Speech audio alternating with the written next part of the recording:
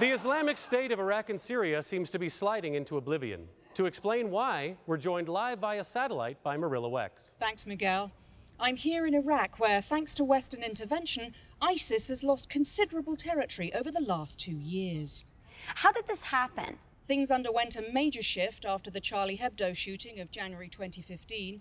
Millions of people in New York, Toronto and Vancouver changed their Facebook cover photos to the words, "Je suis Charlie." And within a matter of weeks, the ISIS stronghold of Tikrit had fallen.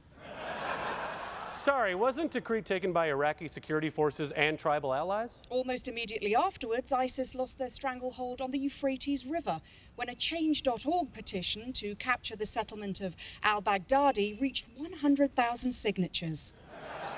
But Shiite militias were the ones who actually captured the settlement.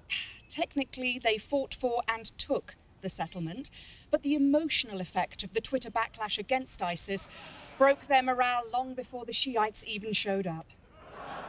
There's been an extensive bombing campaign as well, though, right? That's true, but would we have known where to bomb if ISIS hadn't been doxxed by Anonymous?